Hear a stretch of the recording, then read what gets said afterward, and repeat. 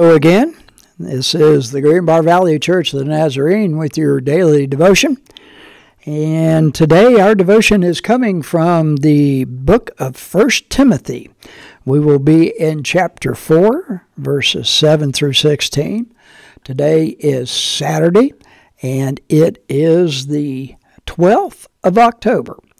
And here is our devotion.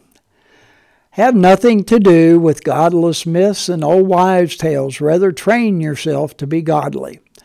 For physical training is of some value, but godliness has a value for all things, holding promise for both the present life and the life to come. This is a trustworthy saying that deserves full acceptance. That is why we labor and strive, because we have put our hope in the living God, who is the Savior of all people, and especially of those who believe. Command and teach these things. Do not let anyone look down on you because you are young, but set an example for the believers in speech, in conduct, in love, in faith, and in purity. Until I come, devote yourself to the public reading of Scripture, to preaching, and to teaching. Do not neglect your gift, which was given to you through prophecy when the body of elders laid their hands on you.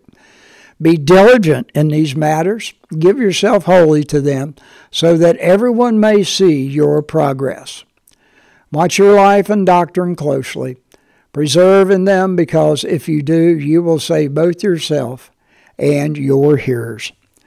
And that is the word of the Lord. Live Holy is the article for today by Joe Foltz. Here's what Joe writes for us. It happened again this week. Posts have been going around social media that aren't true.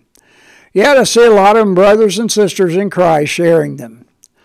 Paul told Timothy not to get wrapped up in old wives' tales and godless myths, but instead to train for godliness. In the same way, I have sometimes challenged the congregations I've pastored to spend an hour in prayer daily for every hour they spend watching cable news. What does training for godliness look like? Paul compares it to physical fitness. If you're a sports fan, you know that to be a top athlete, it takes daily practice. Pretty much every day you have to be practicing the skills necessary for the particular sport.